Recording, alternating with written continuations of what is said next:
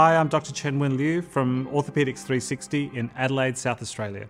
I'm a hip and knee replacement surgeon, and I'm here just to talk a little bit about a commonly and frequently asked question: can I run after a hip or knee replacement?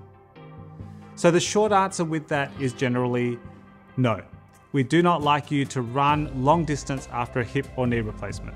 While there haven't been any specific studies to look at the potential of wear patterns after running, and as you can imagine that can be quite variable over our patient cohort, we feel that the impact of running for most of our patients with hip and knee replacements is going to negatively impact the survivorship or the longevity of that hip or knee replacement. It does bring me to a very important point of running style and ability. When we look at a lot of the very, very good runners that run long distance, and for example, we're looking at those people who are running 2-hour marathons and look like they're floating on the air, they have a very different foot strike and pattern to their running as most of the population. Over the course of decades, the running shoe manufacturers have actually increased the heel on the back of most running shoes, which lead to most people having a heel strike when they're running. A heel strike, in effect, will stop your body for a brief moment in time, creating quite a large jarring force on the ankles, knees, hips, and the rest of the body. That is why most shoe manufacturers have opted to put large gel pads or cushioning at the heel of the shoe. For very experienced runners, they actually run in running flats, and those flats have very little padding in them. But they are often not striking on the heel, but are striking on their midfoot or forefoot. When someone runs by landing on their midfoot or forefoot, they're putting a lot less strain on the body.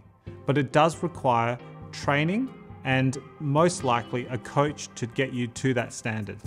Now, if you haven't already been there before your hip and knee replacement, it is unlikely that you will get to that capability of running after your hip or knee replacement.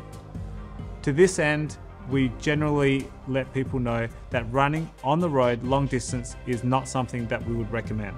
However, running on soft materials like running around on the grass with kids to play a bit of soccer, running on the beach to throw a frisbee and to run around on soft sand dunes is perfectly fine.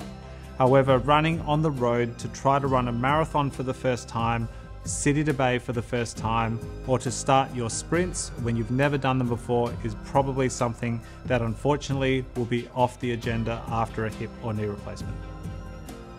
That includes other activities that are high impact in nature, such as box jumps, jumping off of platforms or off the back of a ute or something similar to that, we avoid. I hope you found that a little bit useful and puts into a little bit of context of why we don't have a full blanket rule for everyone, but also why it's important that you know why you shouldn't run after a hip or knee replacement. Stay tuned for more short videos like this, and please follow us on YouTube or Facebook, and I look forward to seeing you for the next video soon. Thank you.